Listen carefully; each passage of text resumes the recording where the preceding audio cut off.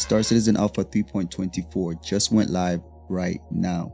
Here's what you need to know. Before we get into this video, I'd like to let y'all know that I'm doing a giveaway for the Drake Cutter. In order to participate, all you have to do is be subscribed and leave a comment in any video between now and the end of September. Let's continue. Alright guys, finally, after a long wait, Star Citizen Alpha 3.24 is dropping right now as we speak. So in this video, I'm going to give you a high level of what you can expect in this patch, some of the new things you need to check out. Alright, let's just get straight into this. Alright, so the gameplay and features that they have mentioned here is quite extensive. It says under features and gameplay, it says 3.24 fundamental changes how players interact and organize their belongings, from cargo to items to ships. Freight elevators will introduce new mechanics for retrieving and storing large items at various locations. Hangars will now be instant, and in case of personal hangars, persist everything within them, including the newly added hangar decorations. Ships are now spawned via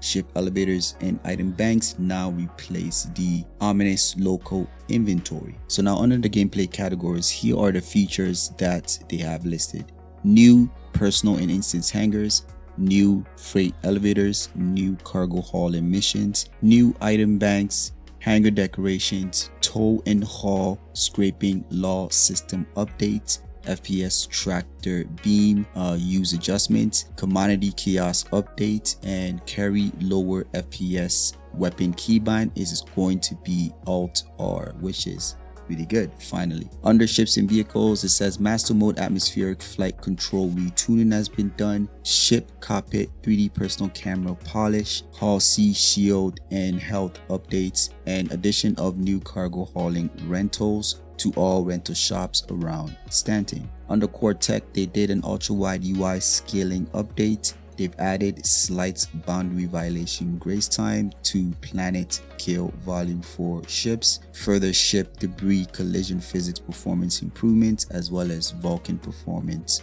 polishes. And in addition to this, they've have tons of bug fixes in this one, which I covered in the previous patch update videos. If you're watching this right now, I'm probably playing 3.24 live right now. Why don't you come out and hang out with us? Before I let you go, I'd like to let y'all know that my organization, Phase 1 Industries, is now recruiting new and veteran players. If you are interested, you can find our Discord in the description down below. Don't forget to leave a like, subscribe. I'll catch you guys on the next one.